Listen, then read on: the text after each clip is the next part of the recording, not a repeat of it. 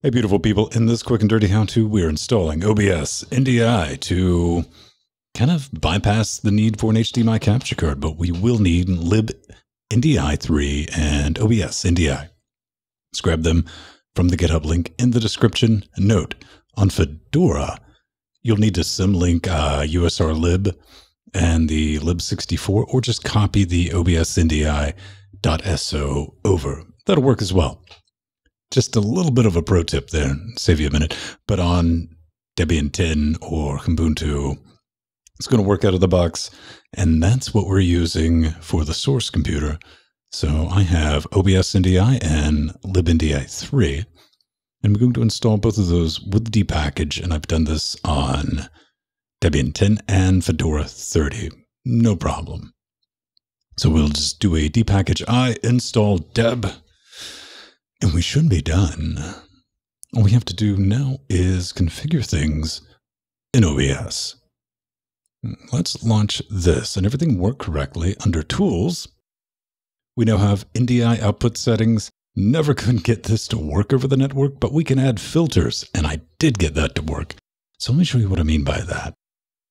I'm going to enable the preview, so we'll see something. This is your standard window capture. You might be using this for a game. For this example, I'm going to use Chrome. So I right-click, I go to Filters, and now we have dedicated NDI output. Probably want to name it something a bit more descriptive, but for this video, we'll stick with that. Now, audio. That's another thing. You can do multiple audio sources in the same way by adding the filter, but if it sees this audio, you're going to have dedicated NDI audio only. So for this, we'll be sending out video, one channel of video, and one channel of audio. Now, I'm just going to open Chrome, so we'll have something to show. Let's select the correct window. There we go. Okay, that should be going out over the network right now. And I should point, both of these boxes are just connected with a Netgear router. And we're back on Fedora 30. I've created a blank scene for the most part.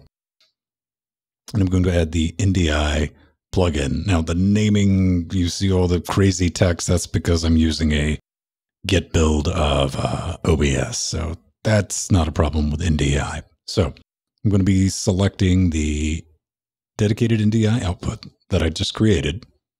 If we click OK, after a second, we will get our Chrome window. And again, that could be anything that you could normally capture on the remote computer. Latency is really good with this. It's not really discernible between this and the HDMI capture cards that we currently use. I think I will pull up an episode of Linux Gamecast Weekly. Show you, I mean, you can play 1080p 60, 720p 60 video. No issues whatsoever. Full screen it, and you'd never know. Same way with a game or VLC.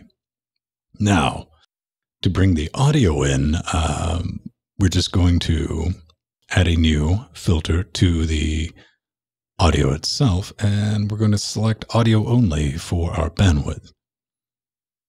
Then we just pull up the Jordan audio, so the one I'm using there, going over the network, and that'll bring in audio from the satellite box. Now, you might be sending this out as a game or something like that to the streaming computer, getting rid of the need for HDMI encoders. But HDMI encoders, let's take a comparison.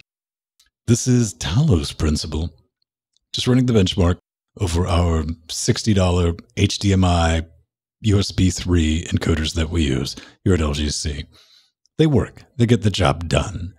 And in just a moment, we will take a look at the NDI from NewTek, sending this over the network. The same computer, one's just going over HDMI, the other one is using NDI over the network, and it's taking about 15 megabytes a second. So not bad on the bandwidth. There they are head to head. HDMI is a little sharper, but hey, you know, if you don't have that $60 to spend, or if you have a gang of inputs you need captured, this is a way to do it. All right. Hey, if you like this video and stuff like it and like our shows and what we do, consider becoming a Patreon. You can find a link to that down in the description. Join our Discord, come say hi, and all that fun stuff. All right, that's it. Bye-bye.